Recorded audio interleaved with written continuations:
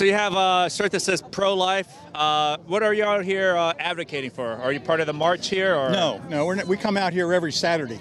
And so this is just another Saturday. There happens to be this march that says, don't kill children. But we're trying to say, don't kill children. Right. Now today, 3,500 to 4,000 children will end up like that little girl down at the end of this banner. And we think that's wrong. You shouldn't kill people. But we had a presidential candidate in the last election that absolutely advocated it. For Planned Parenthood? Well, advocated for more abortion. Right. All the way through 9 months. And that the government, you, the taxpayer, me, the taxpayer, should pay for it. Tax victim. Oh, yeah. Yeah. So what we're doing, I would call it an abortion education awareness program. We're really not protesting anything other than the existence of abortion. And what we're trying to do is educate people on what abortion is and what it looks like, what the children look like after they've been aborted, like that little girl down there. Okay, I don't actually know if it's a girl or a boy, but... And you said mob lynchings, you have... So you said, this is interesting piece that you have here, because you have a lot of people here who are advocating for gun control, right? As if they're saying that they're pro-life, like they're here to save children's life. But incidentally, a lot of them will be also for abortions, right? Yes. They have their Planned Parenthood stickers on them. I'm not sure, but has Trump funded anything for Planned Parenthood this past year or not? I'm not sure exactly how all that works. The Congress has. Congress has. The Republican Congress has. Right. And of course, the Democrats went along with it. What do you think of that? They fund about $500 million every year to Planned Parenthood. Planned Parenthood is going to use $20 million for this election in November to have Democratic candidates win. So if you're a conservative, you pay taxes, you're paying taxes that will go to Planned Parenthood, will then advocate for representatives that are against what you stand for. A lot of it kind of goes towards abortion, so it's not really like it's going towards Planned Parenthood, planning for Parenthood They would itself. tell you, Planned Parenthood would tell you that it does not go. But how do you not commingle funds? And for all the money that goes into the non-abortion part of Planned Parenthood, that means the money that Planned Parenthood has raised otherwise can be used for abortions. Right. So, it's this funny little trick of commingling without commingling. Right. So, yeah, they kill Planned Parenthood, according to their annual reports, does at least 320,000 abortions every year. So they do 900,000 abortions. Well, 320,000 a year. So about 9. So what's it? I forget the numbers, so I won't give them to you. No, you're good. I got the pamphlet. Now, and being pro-life, right? You're not just against murdering children, right? The unborn. You're also against what government does to its own people, right? You have a picture here of the Jewish. You have lynchings going on here. Government sanctifies slavery here in the United States, right? Government sanctified the slaughter of the Jews. Right. The German government. Our government sanctified. That's the wrong word. Sanctioned. Our government passed the Tom Crow laws. Right. What's it? Jim Crow. Right. That's his brother. Right. That allowed this to happen while lynchings, I think lynchings per se were not actually legal. Maybe they were, but there was no government authorities that would do anything about it. Like the Rosa Parks things, that wasn't business creating a law saying that she couldn't sit there. It was a government law that said that. Probably. Yeah. I don't know, but so don't you think then, if we see government also contributing towards mass murder and not being very pro-life, that then the position you take then universally to be pro-life is to also be anti-government? No. It's to be anti-laws that allow government. Government is necessary. No matter what you do, you're going to have a government. If you belong to a church, the church has a government. If you belong to a club, the club has a government, some kind of a governing board. You can say an organization, right? I wouldn't call that, the Boy Scouts is not a government. I call that an organization, Well, but still, they have a government. So we always will form a government. The anarchy will never succeed. Once anarchy tears the existing government down, they'll create their own, generally a totalitarian government. kind of what you could say we have today. You have most of the people in prisons for victimless crimes. You have drone bombing children overseas in the thousands. 200 military bases. This has become the very tyranny that that the founders sought to be against. Yeah, but eliminating government will not eliminate that. That's just going to change where the tyranny, as you put it, occurs. Well, I guess only if we continue to place our hands in government, it continues to repeat itself. Governments don't last forever. They collapse, and then you have civil war, or you have revolution. Right, revolution. And what does revolution do? How many people died in Russia after 1917? Because they're trying to create another government. How many people died in Russia after 1917? After 1917, you have their attempt to instill Marxist dream come true, and you have a lot of famine going on. Yeah, same thing. So the answer is? In the millions. Tens of millions. Same thing in Mao, China. That's what you got with anarchy that then formed its own government. You will always have a government. This government, for its failures, is still the best government that there is. Until it fails. Until you have 4 sheriff's deputies and that high school that refused to encounter the killer and hid like cowards. And then they were not very much protecting the sanctity of pro-life. With its failures. I think the whole thing is a failure from the very beginning. What whole thing? We're talking about earlier, like we're taxpayers, you're saying, but right? What whole thing is a failure? Government in itself, all of it. So what would you do? I would say look to the market to providing these services, right? So you have a real obligation, contractual relationship. To take law and order out, take police out? Yeah, take police out. Take laws out? We can have laws. I just where are the laws going to come from? Well, laws are just rules that we can agree to, right? Where do the laws, rules, whatever you want to call them, where do they come from? Some people may say they come from God. God says don't murder, right? What is taxation but theft, right? Okay. What is organized war but murder? Well, right? Once again, where does your nature of morality come from? Well, that's a good question, because all laws, here's a sweeping statement. You ready for this one? All laws are morally based. Yeah, of course. Yeah. Okay. So the question is, what morals are we using? We could say natural right. Well, what's natural right? We can say natural right survived from this is my body. I have the right to defend myself from those who seek to initiate aggression against my body. And do they have the right to initiate aggression? Of course not. Why not? Where does that law come from? Well, it's a Western tradition here and the creation of capitalism, of property rights. So a tradition, what you're saying is the law is a tradition, norms. but it's not. Yeah. But so the morality ought to be based on tradition. But it could be based on whatever culture these people have these norms from. You have the Amish, for example. The only law that they have is if you break the rules, social ostricism. Break what rules? The rules that they have in the Amish. You always have to ask that question when you throw out the word rules. Yeah, they have rules. You have rules in your house. Where do they come from? Write on my wall. Do you have children? Right? You have rules in your house, right? Don't come home after midnight, right? Wash your hands before you eat. Those are rules, right? And you created those rules. Did you need government to create those rules? Nope. No, we don't need somebody we've never met to dictate us how to live our own lives. Have you ever met a president? Have you? You can't ask me my question. No. Without answering it first. Of course not. Well, neither have I. Okay. So, do I have to have met whoever the lawmaker is? You don't have to. Exactly. Right. Now, these are strangers. Well, let me ask you a question. You asked me a question. Okay. Now, do you have to obey whatever opinion they write on a piece of paper, strangers you've never met, and they say this is the law if you never give consent to that rule? Well, now how do we give consent to the rules?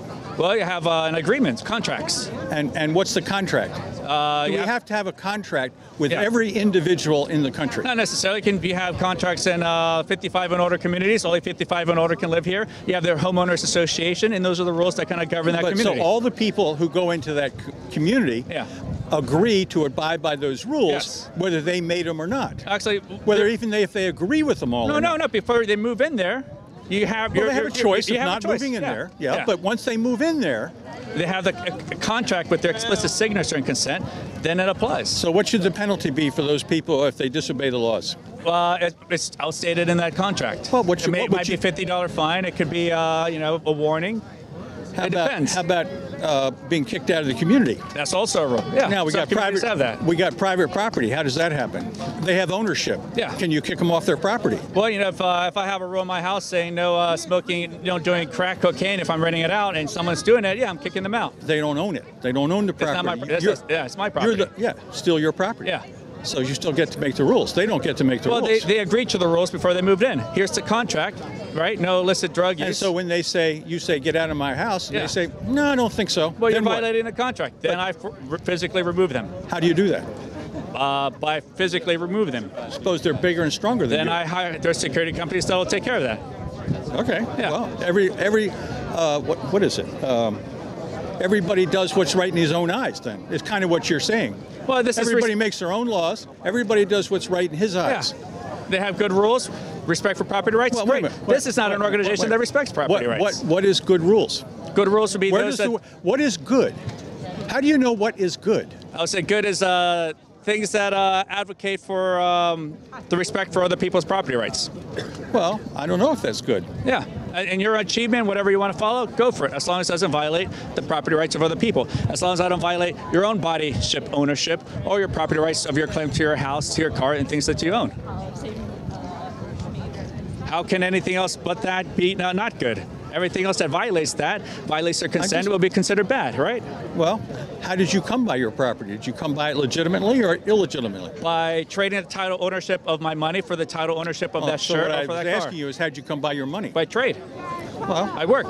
Did you exploit anybody in the process? To define exploitation. Ah, there you are. Exactly. Yeah. Now you would say, no, I never exploited anybody. Of course, yeah. But those that believe they were exploited by you would say, oh, yes, he did. Well, then let's go to court and prove your case. Now, court. Yeah. That's an interesting idea. That is an interesting idea. Where does that concept come from? Well, what is a court? Well, it's a court. It's just a person that provides an opinion on arbitrary and resolving conflicts of dispute. That's it. But if this black robe does not imbue him with magical powers more different than anyone else. It does. It gives him the right to say what you must do.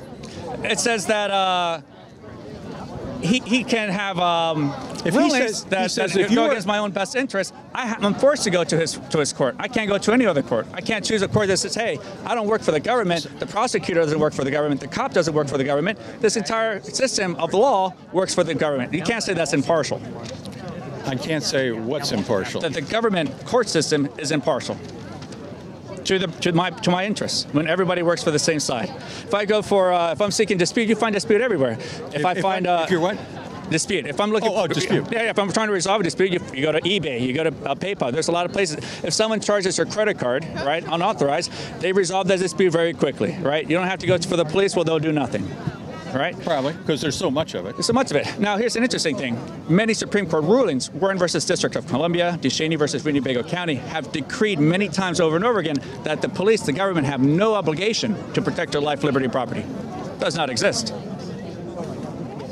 So you're being a tax victim, forced to surrender money to them for a service which... Well, as you said before, you don't have to pay taxes. That's a choice. But it's not so much of a choice. If it is a choice, they wouldn't threaten to send you to jail if you don't pay it, right? But that's just them saying it. You still don't have to pay them. You just have to be willing to take the consequence. Being murdered, yeah. Well, murder's a little strong. Well, if I resist and try to escape, what happens? Oh, well. Murdered. Well, maybe. Except it won't be ruled that way. Yeah, of course. Don't just say I was resisting not giving them their money. No more different if a mugger came in an alley and demanded money from me. Yeah. If you pulled out let's say an AK-47 or it's an AR-47, what are we all hot about today? Right. AR-15. Oh, AR-15. Yeah. Okay. Armalite. Wasn't it AK-47? Isn't that what the communists used in Vietnam? It's popular one. Yeah.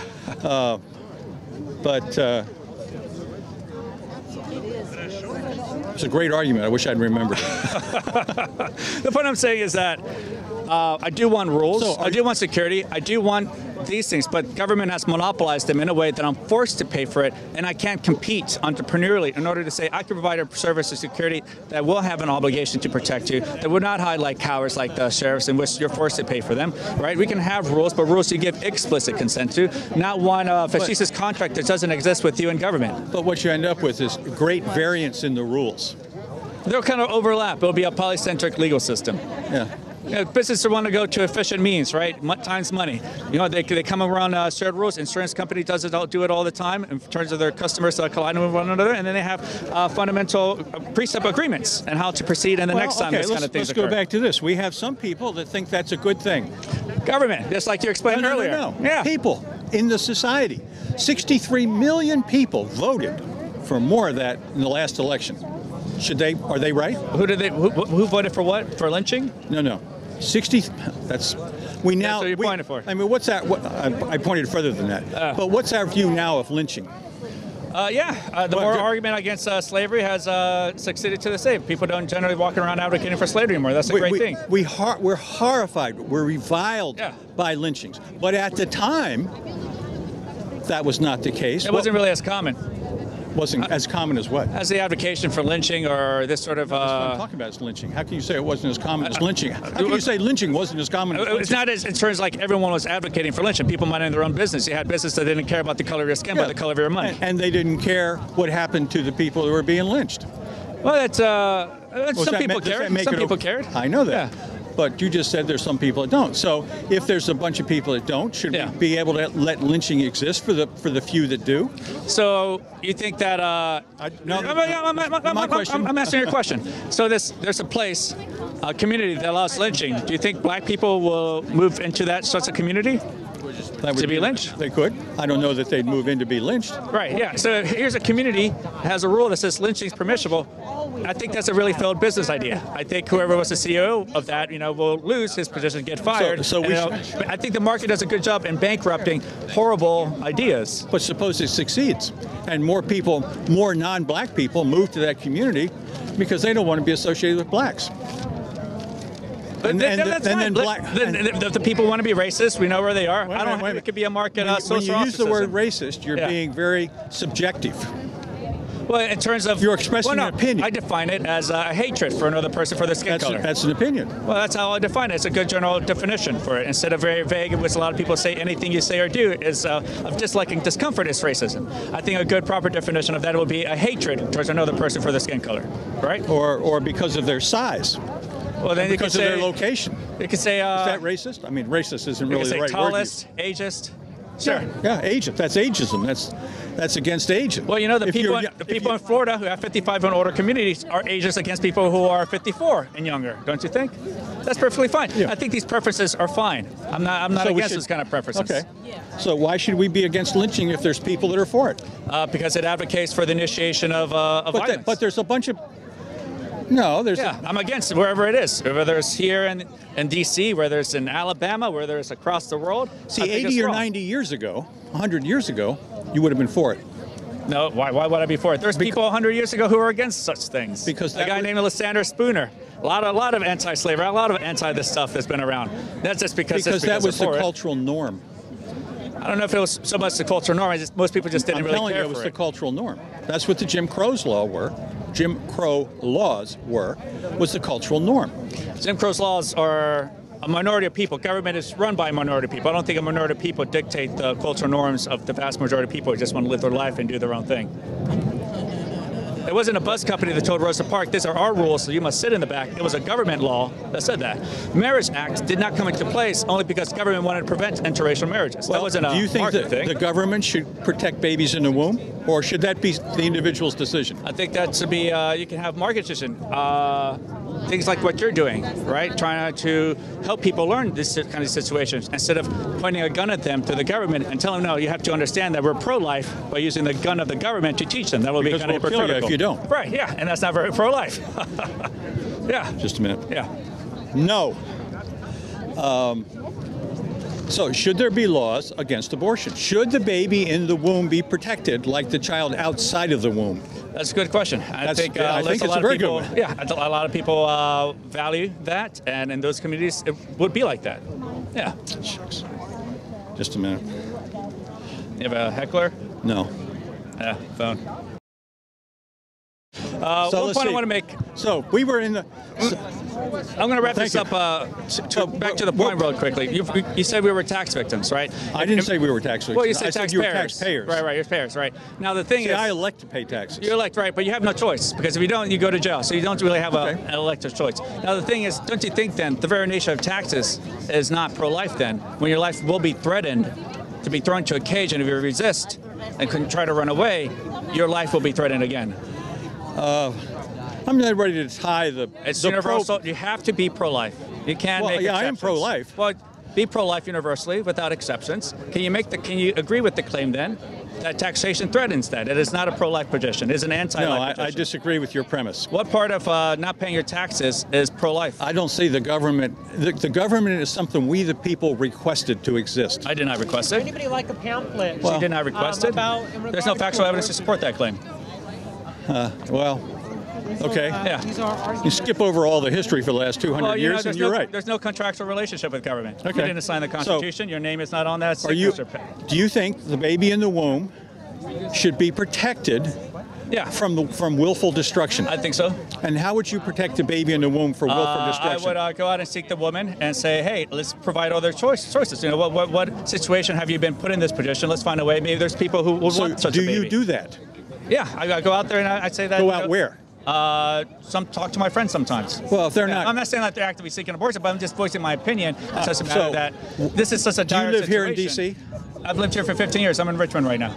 Okay, so you live in Richmond. Yeah. Okay, there's abortatoriums in Richmond. Yeah. Do you go to those abortatoriums to tell the women who are about to go in and have their babies slaughtered that they shouldn't? There's alternatives. That's an interesting conversation. I mean, if you believe that, you said you believe that.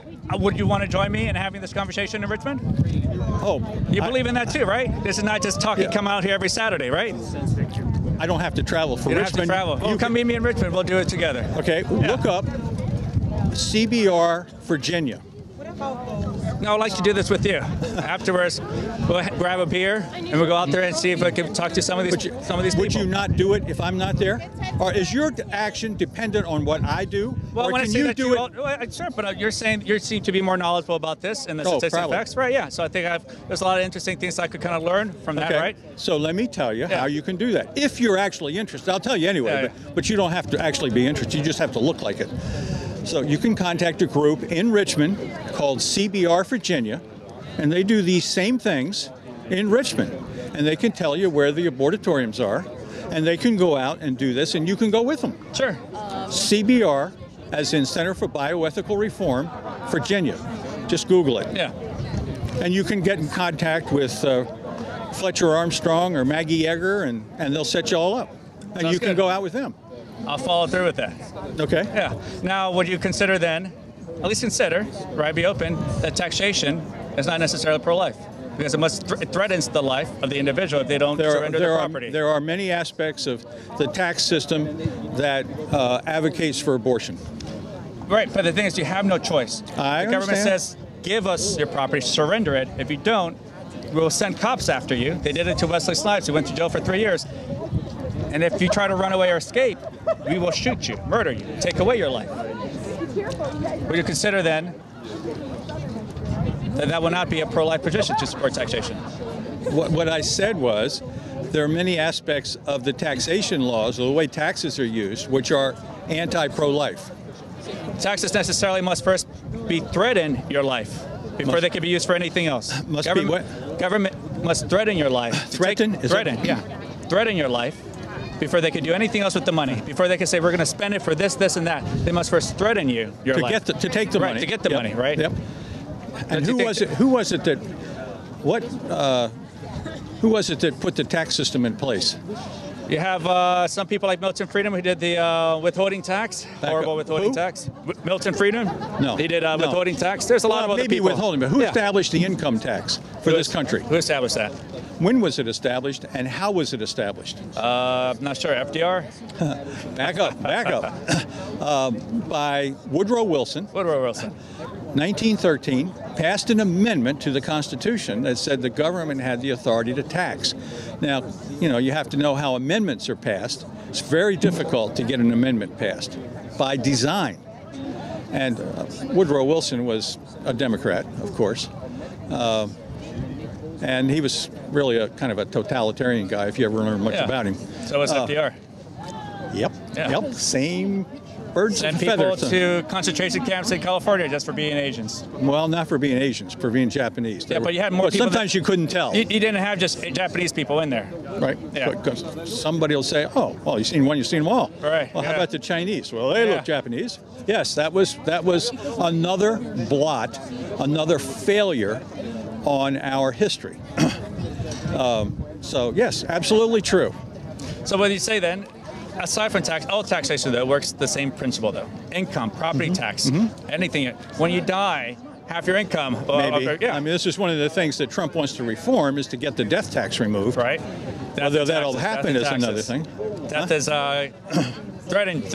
taxes threaten you by death. Could be. Yeah. So I'll follow through with what you said. I'll meet with What's the people. group? He says CRP. What's the group? He doesn't know. It's recorded. We'll look over afterwards. Thank you. Center for Bioethical Reform. It's right here. Yeah. I'll follow up with Virginia. that. Now, Center for would you Bioethical consider, Reform, and I'll do Virginia. that, but I'll follow up with you afterwards. But I want to see if you have come to, maybe a good universal realization that it's all, you have no realization, but you have all these different instances where government was very much against life, failed. and taxation, Where for it its very failed. foundation, is against life. Yep. The government has failed many times. If you want to be pro-life, you have to be anti-government. I Then don't you're not accept that pro-life. premise. You're not pro-life. Okay. Yeah. You're not You're- pro-life. you're welcome pro-choice. to- You have choices in an area where you should You're have life. welcome to make that judgment. No, I think you're incorrect. I'm saying you're pro-choice then. You have choices in an area where you should I have have life. a lot of choices. And a lot of choices for area where government should take your life. Yeah. Yeah. I think you can earn that. All right. Well, it was a fun conversation then. So enjoy. Yeah, thanks. Thanks for taking the time. Of course.